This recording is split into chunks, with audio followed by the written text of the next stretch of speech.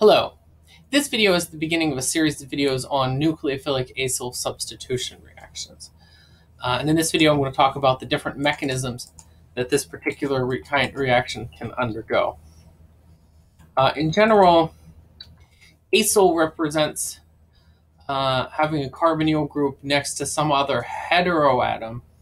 And I'm going to use X. And I recognize X is generally generally means halogen. So actually, I think I'm going to write Lg for leaving group, something that can be a leaving group under the right circumstance. And we're going to replace it with something that can be a nucleophile under the right circumstance. Nucleophile, we're going to lose the leaving group, right? And like other nucleophilic substitution reactions, this reaction generally requires a nucleophilic attack and a loss of leaving group step. Now, the identity of the nucleophile in the leaving group can, and other conditions, verify or can control which mechanism. So let's talk about strong basic nucleophiles. And in the strong basic nucleophile case, I'm actually going to talk about a specific reaction so that we're just dealing with we're dealing with a specific reaction and not something generic. I know sometimes in my mechanism videos I do generic things. Today I am not. So my strong basic nucleophile and my electrophile, or my molecule with my leaving group, I have an ester. So, hydroxide anion is my strong basic nucleophile. Okay, and then the methoxy group on the ester is actually my leaving group. And this is not something we would normally consider a leaving group on an sp3 hybridized carbon, but in fact, we're not on an sp3 hybridized carbon, so we can do things a little bit differently. Oh, and the nucleophilic part of hydroxide is OH, so we generate the carboxylic acid here, and you'll see why we need aqueous acid in a moment. Hydroxide anion here. So the first step of the mechanism is nucleophilic attack by the hydroxide.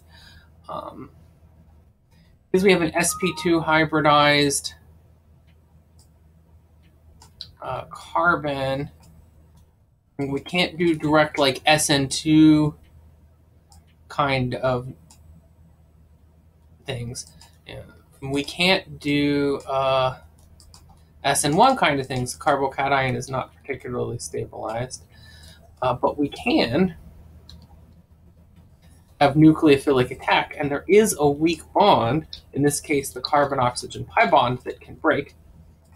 And we generate this tetrahedral alkoxide intermediate. And it is worth sharing that some people like to refer to this thing as the tetrahedral intermediate. I guess it is tetrahedral, where the the reactant and the product are trigonal planar. And so we have nucleophilic attack, and the second step is right arrows. There we go. Loss of leaving group. And here we are with the product, but one of the things that's important to remember that if we're dealing with carboxylic acids as a product, they are in fact acidic, and our nucleophile is basic.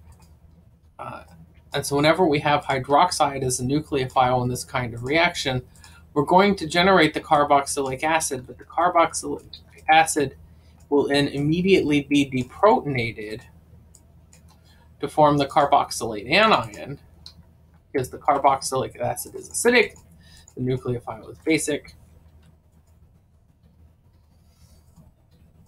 And this is why we need to add acid as a second step. And it's sometimes common when you have strongly basic nucleophiles like Grignard reagents and hydride transfer reagents to need to add an acid the second step to supply a proton to an anionic intermediate compound.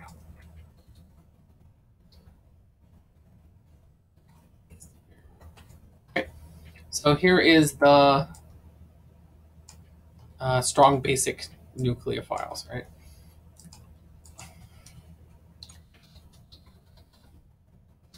If we don't have a strong nucleophile, we have a weak nucleophile instead, these reactions require acid. And this is similar to the case of nucleophilic additions to aldehydes and ketones. With weak nucleophiles, the reaction is not going to occur on its own, and you're going to need acid. And I'm actually going to use the conversion of a carboxylic acid into an ester as my example here, is because I know that this is a reaction that requires the nuclear requires an acid. The nucleophile, the leaving group is OH. The nucleophile is OCH3, or the group that's being added is OCH3.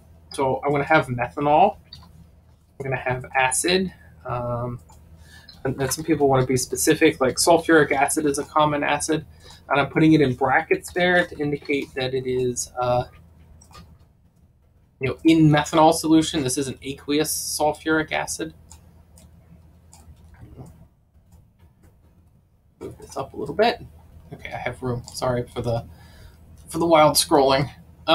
Because we have neutral nucleophile, and the nucleophile is a weaker nucleophile, we need to protonate our carbonyl group first.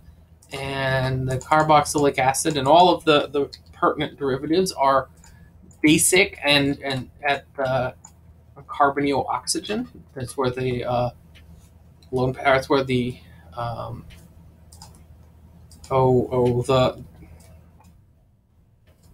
what is that word? The localized lone pairs are. Sorry. And then we can have nucleophilic attack. The carbon-oxygen pi bond breaks. So this step is very similar to the previous step. There's, of course, some differences. Now, our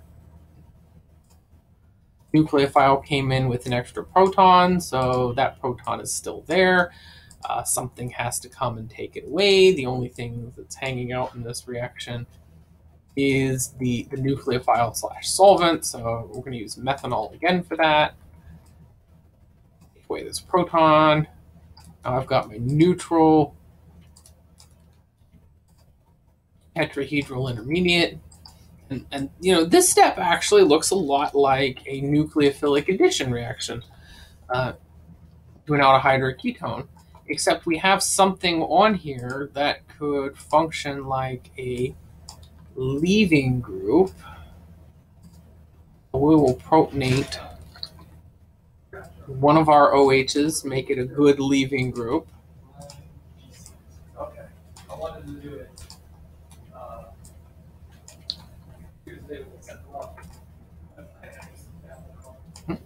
And then now this leaving group leaves, and some people will show the lone pair on the other oxygen helping it on its way out. You're welcome to do that.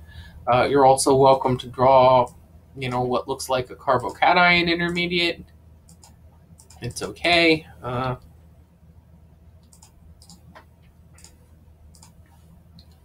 And now we have another protonated carbonyl group, and this looks like, we need something to come away and remove that proton. And once again, even though we had water as a leaving group, we're doing this reaction in some kind of way that we can remove water as it's forming. So I'll just use methanol again as my base.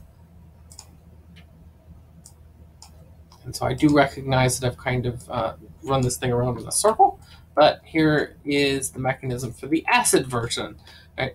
And it's worth noting that actually this acid version looks like a nucleophilic addition, this first part here.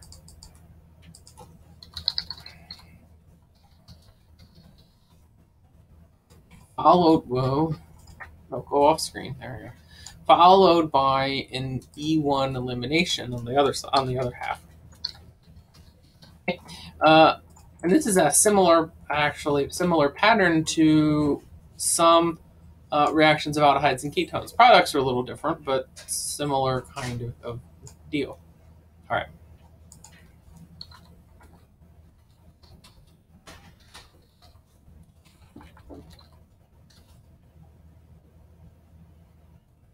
There's one more version of this mechanism. And this is a version where we have good neutral nucleophiles. And in this particular case, I'm going to use the acid chloride as my electrophile. I'm going to use ammonia as my nucleophile. And this is most commonly, this mechanism is most common either with acid chlorides as electrophiles, because chlorine is such a good leaving group, so that even some of the weaker nucleophiles can react with it without acid or base, or with nitrogen-based nucleophiles, because they do tend to be good nucleophiles, but they are often but they're neutral molecules, and so but they can be bases themselves, and so so they're neutral, kind of basic. They're not anionic. And so this mechanism has some things in common with the strong basic mechanism. It starts off with direct nucleophilic attack. Actually, let's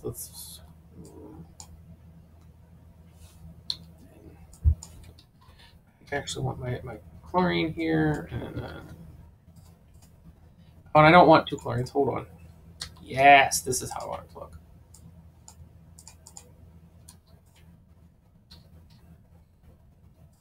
And I'm missing my oxygen, and it needs a negative charge.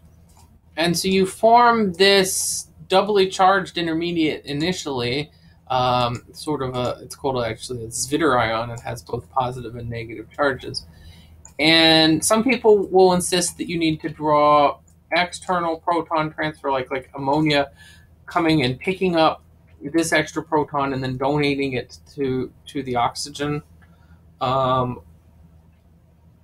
as a possibility, or this is acid acidic and this is basic, and so you can just imagine those two things are close enough together in space to have a likely proton transfer. There are also some folks that will just happily draw the loss of leaving group right coming out of this, and that's cool too. So it looks even more like the basic version, and in my class I would accept such a mechanism. I'm going to have this actually go up at an angle a little bit because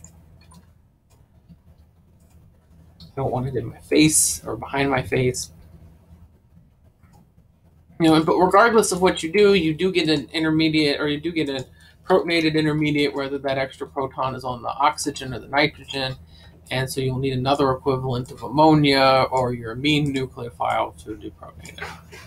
So here's this good neutral nucleophile kind of version. Oh, and I did mention, right, that some folks will, instead of what I have drawn here, happily draw, and I think that there's nothing wrong with. I'm trying to make some room for it. Let's see. Let's bring up.